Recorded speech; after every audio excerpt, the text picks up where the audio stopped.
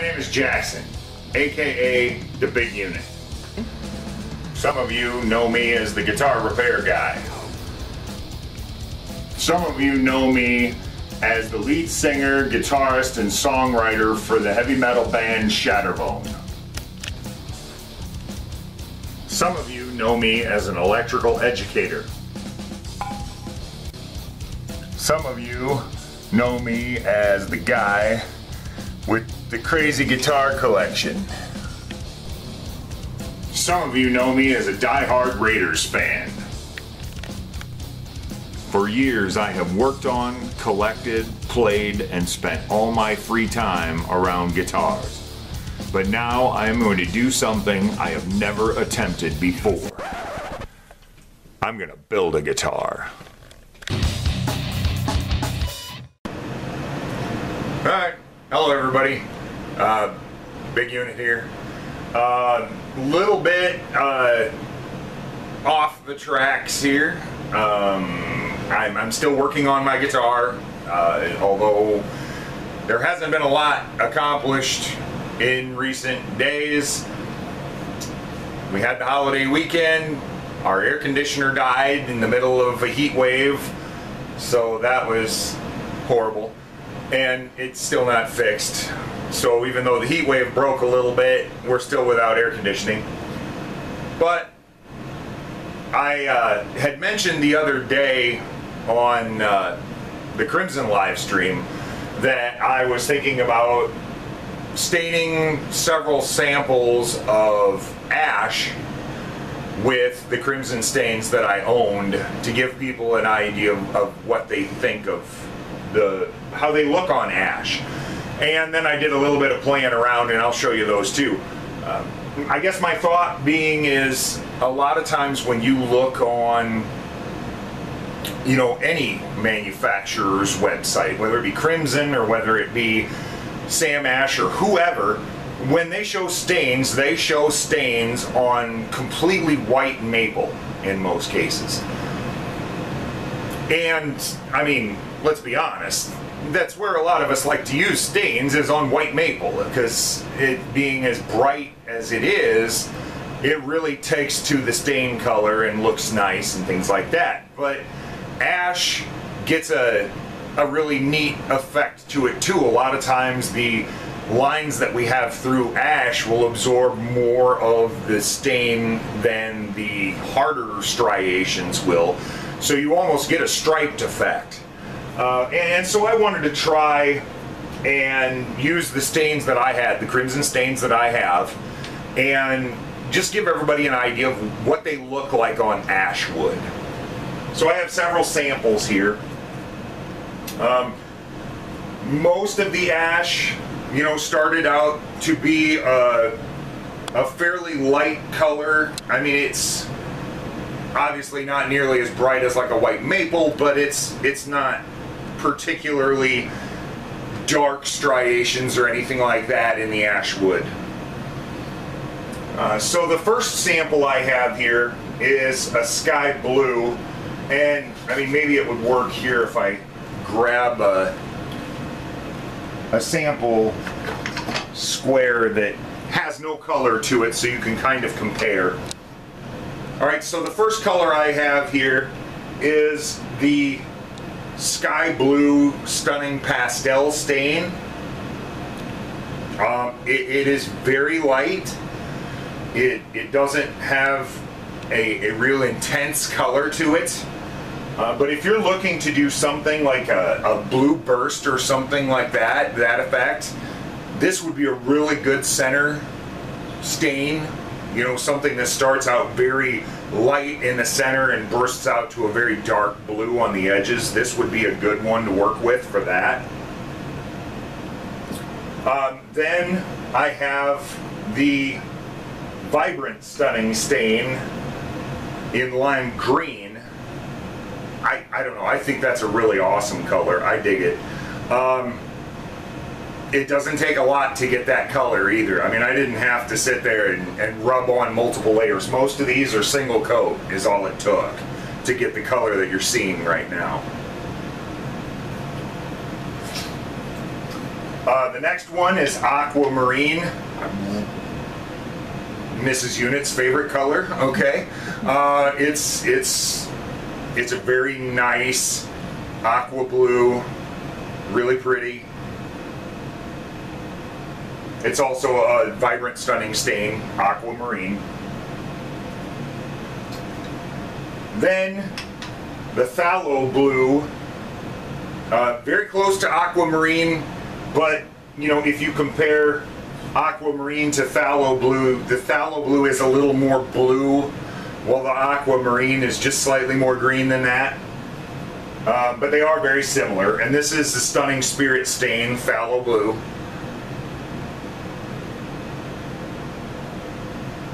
I like that one a lot. Pretty. Then there is the Stunning Spirit Stain Denim Blue. Very aptly named. I mean, it really does have that denim blue color to it.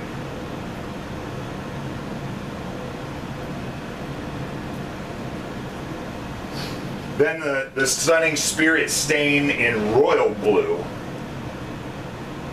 So really deep, rich blue, almost purple at times on that ash wood. There's a shadow. You can't hardly see it. Sorry? There you go. Is that better? Yep. Okay. So there's that royal blue is really, really nice. But like I said, you know, depending on the wood, you could even get some like purple variations from it.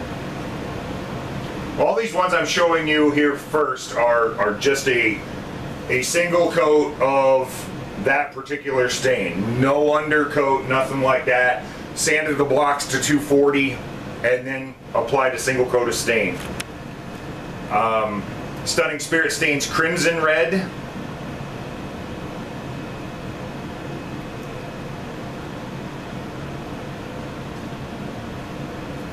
And Stunning Spirit Stains Cherry Red. Honestly, the Cherry Red is not quite as vibrant as the Crimson Red. The Cherry Red is almost like a salmon pink on ash. I mean, comparing the two, where this is the Crimson Red and this is the Cherry Red, the Crimson is redder, is that a word? More red than the salmon, or excuse me, Cherry Red. Then the green. Now, I don't know what happened, because when I was watching, I want to say like 2 years ago, 3 years ago, something like that, Crimson had a couple of the employees going through and practicing with all the stains. And when they did the green, it almost looked more of an aqua color. But that Stunning Spirit Stain in green, that green is really emerald green. Okay, I mean, it really pops. So I'm not sure if it was just my camera, or I mean my television or their camera, or what the deal was, but that is a whole lot more green than I remember seeing it. I really like that green. That's sharp. Then there's yellow. Okay, a little bit more vibrant than amber, but still, you know, a nice color if you're going for some of the, I don't want to say antique. What's the word? Aged looking wood. Okay, you get kind of that aged butterscotch almost look. Then black. Again, Stunning Spirit Stains, and the black really seeps into the striations. Like I said, this was only one coat, so I didn't keep going and keep going and keep going to try and get it like super dark. Additional coats would make it darker than that, of course. But in the case of ash, that black is a really nice undercoat. So if you do this in black and the black soaks into the more porous striations through there, and then you sand back and do another color, it gives it a really nifty effect. I've got a couple of practice pieces I did that with. I'll show you here in a minute. The pink. I love the pink. It just pops. It looks great. I mean, even on ash, it's got, I don't know if you can see it, if I can get it to do it, but just looking at it here, I can see it's almost got the same effect that like a quilted maple has or a flame maple has, where it's actually got the 3D effect to it.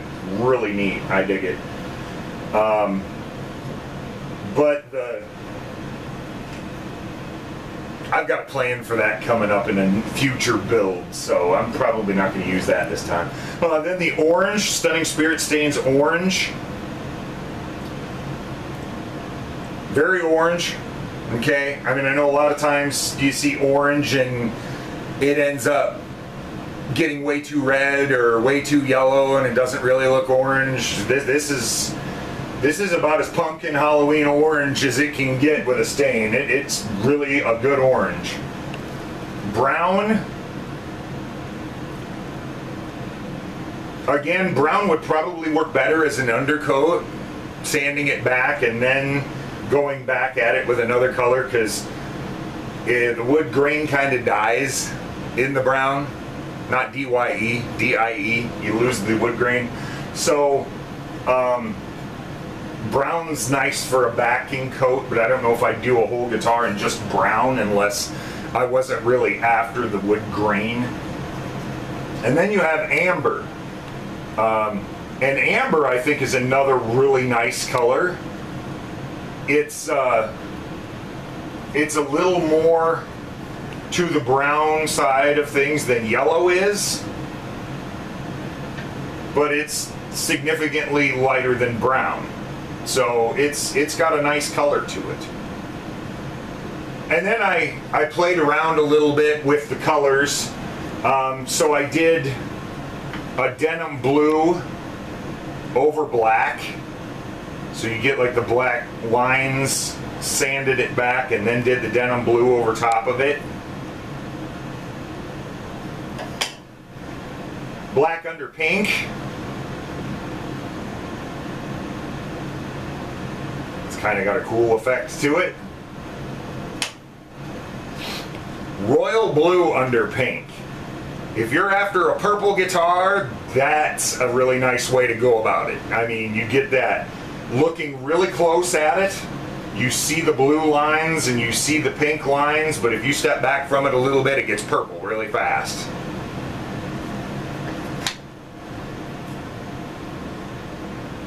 And this is phthalo blue underneath with pink over top. So this, if you're looking for blue, if you're looking for blue striations through pink, that's probably a better way to go.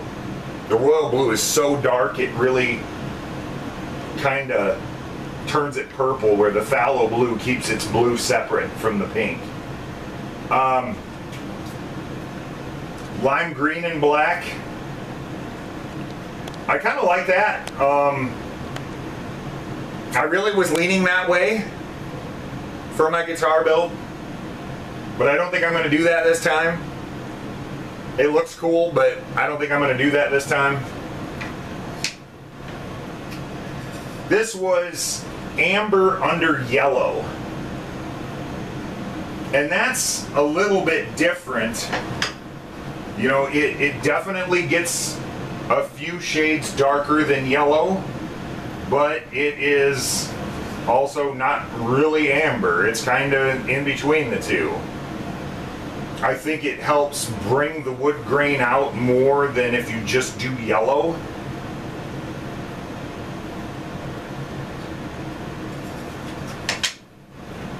This one was denim blue underneath, sanded back, and then sky blue over top of it. I don't think I did a really great job on sanding that piece.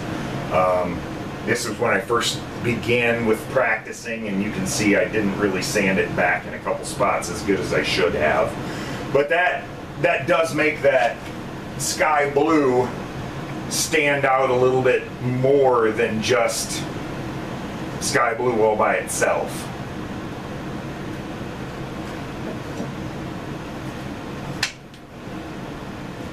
Then I've got black under crimson red.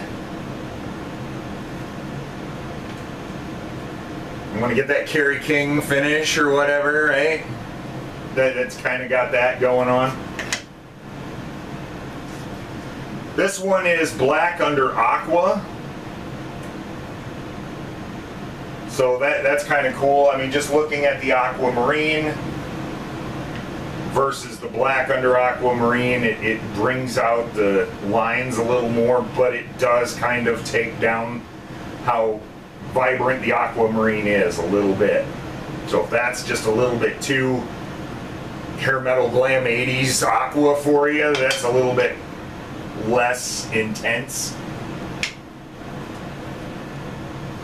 And then I have black under orange. My high school football colors were black and orange, so I saw that and I instantly started thinking, oh hey, I could do that, and that's got the whole school pride thing going. But yeah, not this build. What I ended up going with, and now I've said to you guys in, I think it was my first video or something, that maybe I'd take votes on colors that everybody likes and stuff like that. I don't know. I started thinking, hey, this is my first build. I want to make it something I'm going to be happy with. So I came up with what I think I want to use, and that was this sample piece. And this is royal blue sanded back with a denim over top of it. And I really like the way that looks.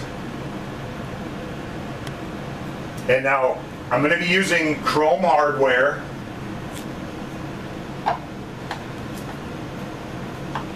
Got it. I ended up going with a shallow bridge. I know I was saying possibly going with a hip shot, but this shallow bridge does not require me to have barrels through the body. I feed strings in the end, and it's got a roller saddle. I kind of like that, but seeing that blue with that chrome, I just like the way that looks. That looks sharp. So I think that's what I'm going to end up going with for my finish on my build.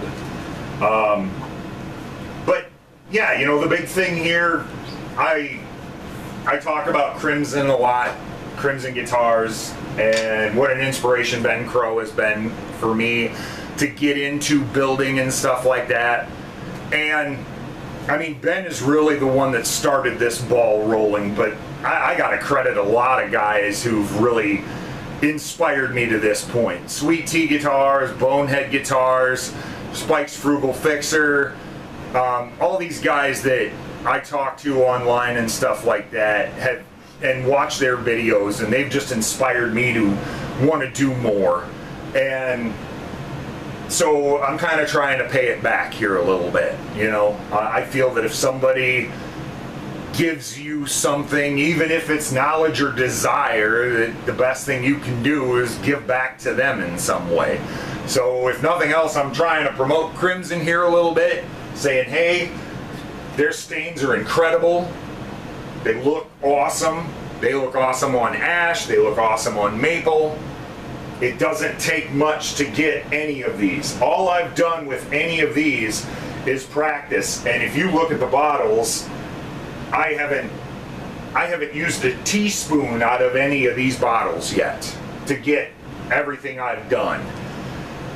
And I played around a lot. These are just the scraps that I kept to show you, okay?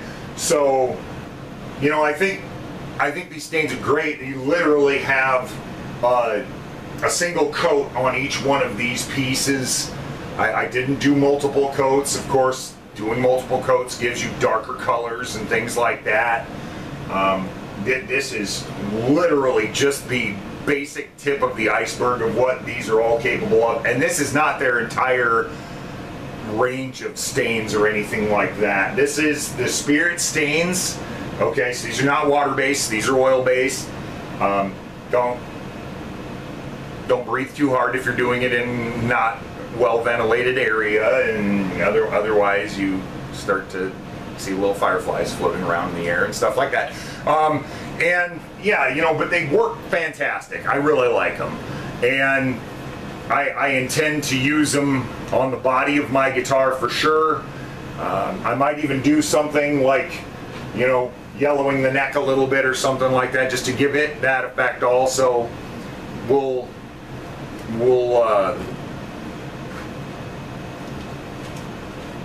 give that a whirl when we get to that point. So,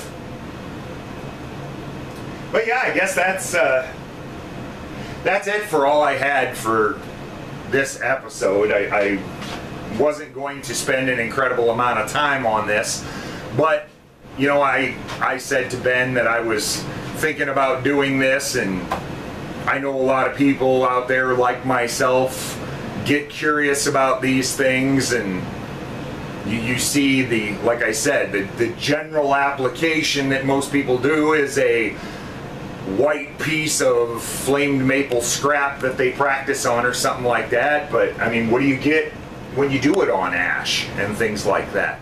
So that's really what I was going for here. It gives me a chance to practice to, you know, eventually decide on the color that I am going to do for my build. But then it also gives everybody else a chance to see what it looks like, so maybe they can make those decisions, you know, for themselves. And somebody who's you know, more into that green or something like that, this gives them an idea of what they're going to get if they buy that product from Crimson. So there will be a link on this video description to get you to Crimson Guitars if you want to purchase any of these products or any of their other wonderful products. They've got a lot of great stuff.